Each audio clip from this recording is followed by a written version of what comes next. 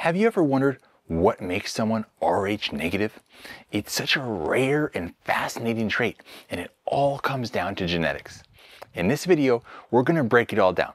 How Rh negative blood is inherited, why it's so uncommon, and what it might tell us about our family history. If you've ever been curious about the science behind your blood type and specifically your Rh status, this is going to be really interesting.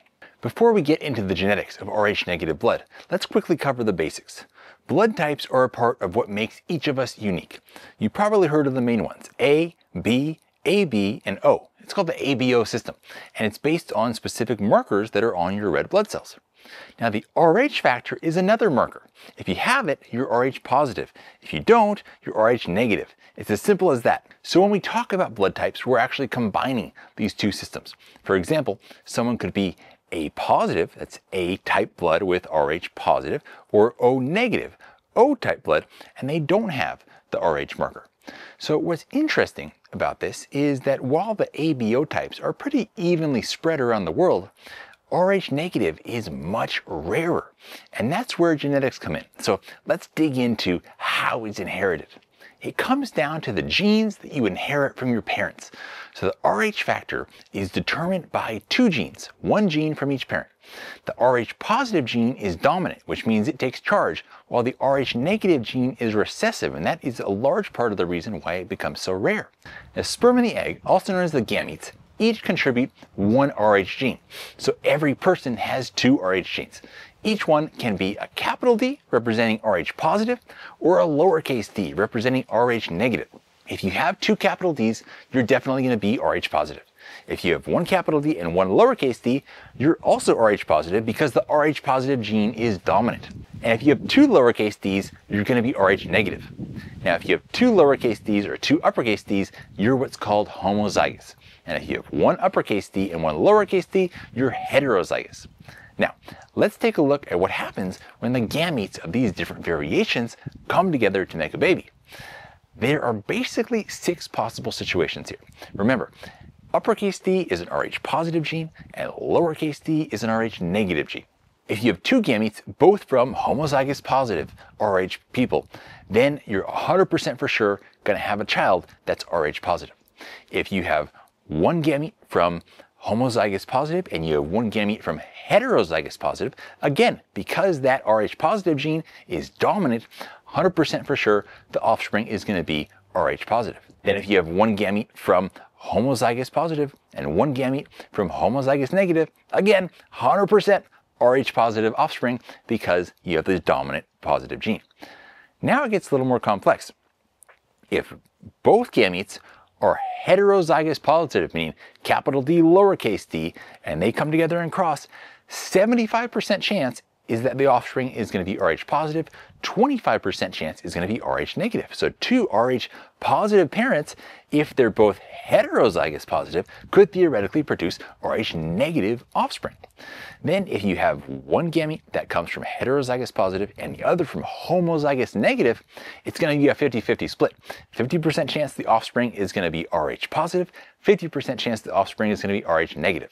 And finally, if both parents are homozygous negative, 100% chance that the offspring is going to be Rh negative.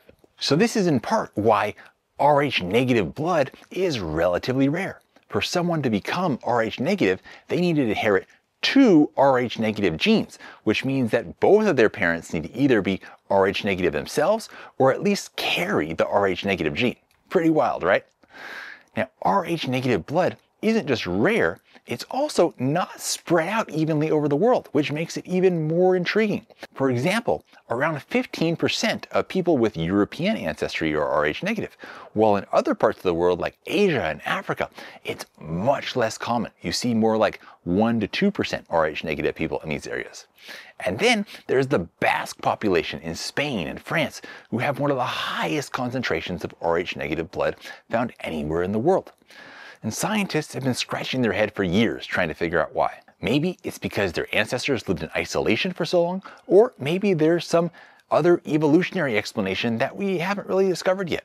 Theories about where Rh negative blood came from range from the scientific to pretty out there. Some researchers suggest that it could have offered certain survival advantages like resistance to diseases or environmental conditions, which might explain why it persisted in certain populations. Others believe it could just be the result of random genetic drift, where certain traits stick around just by chance. But then there are the more unconventional ideas. One of the more popular theories is that Rh-negative blood has alien origins. The thinking goes that Rh-negative individuals could be the descendants of extraterrestrial beings that came to the planet a long time ago. While there's obviously no concrete scientific evidence to back this up, it's a pretty interesting and fun idea that has captured a lot of imaginations. Another theory ties Rh-negative blood to biblical stories or myths about advanced ancient civilizations, suggesting that it might be a remnant of a time when humans had closer connections to divine or supernatural beings. These theories aren't proven for now, but it's definitely something that's pretty fascinating to think about. So why does the Rh factor even matter? Well, it turns out that it can play a pretty big role in health and medicine, especially when it comes to pregnancy and blood transfusions. Let's start with pregnancy. So if an Rh-negative mother is carrying an Rh-positive baby, their blood types can clash. The mom's immune system might see the baby's Rh-positive blood as a threat and start making antibodies against it. And this can cause problems, especially in later pregnancies if those antibodies stick around. So thankfully, there's a simple fix to this these days. You have an injection called RhoGAM, and it stops the mother's immune system from reacting to the baby's blood. And so this makes Rh incompatibility much less of an issue than it used to be. It used to be the case that if an Rh-negative mother gave birth to the Rh-positive baby, it might not be possible for her to carry another Rh-positive baby after that. Now let's talk about blood donations. An Rh-negative person can donate to someone who's Rh-negative or positive, but an Rh-negative person can't receive blood from an Rh-positive person. So because Rh-negative blood is so rare, it's always in pretty high demand. Alright, so we've covered a lot about Rh-negative blood, how it's inherited, where it's the most common, why it matters in health and medicine, and even some of the wild theories about its origins.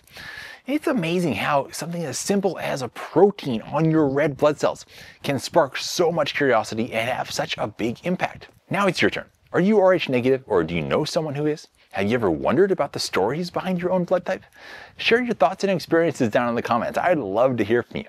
And if you enjoyed this dive into the fascinating world of Rh-negative blood, don't forget to like and subscribe and hit that notification bell so you don't miss the next video. We'll be exploring even more intriguing topics about health, history, and the mysteries of the human body. Thanks for watching, and I look forward to seeing you all again next time.